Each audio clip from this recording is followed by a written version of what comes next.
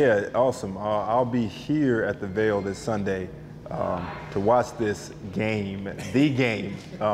We'll be here at the Vale Brewery in Scott's Addition, and it's really to launch a nonprofit that we're doing out here, some men's initiatives, strengthening the relationship between men and their children, and also have some panel discussions around Richmond. And so we'll be here. I'll provide links to get tickets and purchase tickets here. And come out, enjoy some food, some fun, and we'll make sure a lot of the proceeds will be donated to a cause that I'll provide in social media and everything like that. But I've decided to watch the game here in Richmond and just kind of start building towards building something in this city.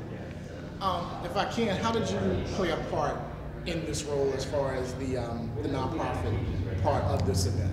Yeah, so myself and Emmy Croxford, she's with the Richmond Moms blog, we got a chance to sit down and figure out, this is home for me. Richmond has been good for me. I wouldn't be where I am without the university, without the city of Richmond. And so as I'm back here, I asked the question of what can we do now to start getting plugged into the city, start connecting to some of the causes, the people in the schools, in the communities.